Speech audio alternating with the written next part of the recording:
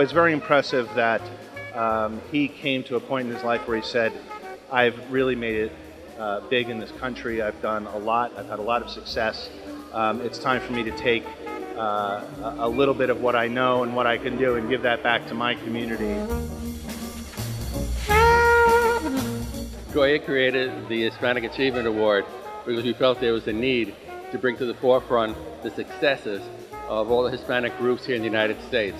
And what better group to work with than the Spain-U.S. Chamber of Commerce.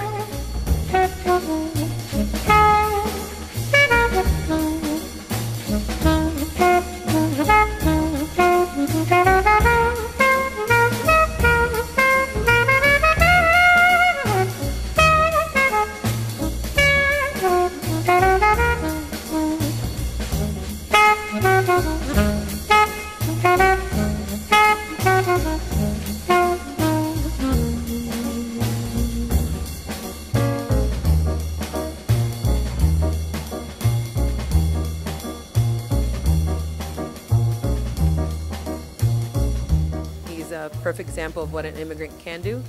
He came from Colombia with nothing, and he's made it a successful business.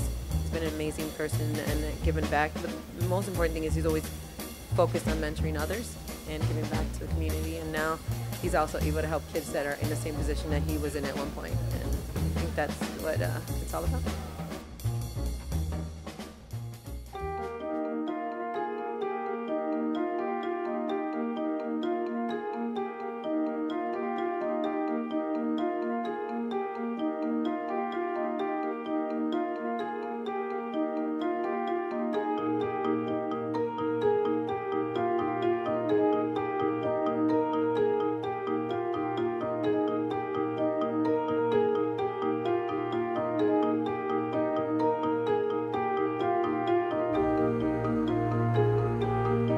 The Spain-U.S. Chamber of Commerce is truly honored to host this prestigious event, which would not be possible without the support of Goya Foods and the entire Unanue family. Tonight it is an honor to recognize a leader like Henry Cárdenas, whose work has advanced the mission for which the Goya Hispanic Achievement Award was created.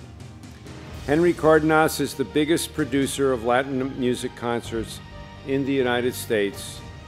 He is considered by Billboard magazine as one of its top Latin power players. But more importantly, he is a leader in the Hispanic community and a champion of social justice and solidarity.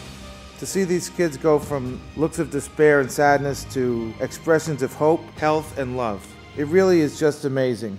And it's because of the heart, the vision, and the dedication of Henry that these kids have a chance for a better future. And this is why we are here tonight honoring this man. Quiero darle las gracias a alguien que está ausente esta noche, a mi hermano Marc Anthony, por ser el cómplice de esta obra, de esta labor que estamos haciendo. Gracias a mi familia, a la familia Goya, que siempre está con nosotros cada que hemos hecho un llamado, dicen presente. Rafael, Bab y todos los integrantes de esta compañía saben lo que es la necesidad en Latinoamérica.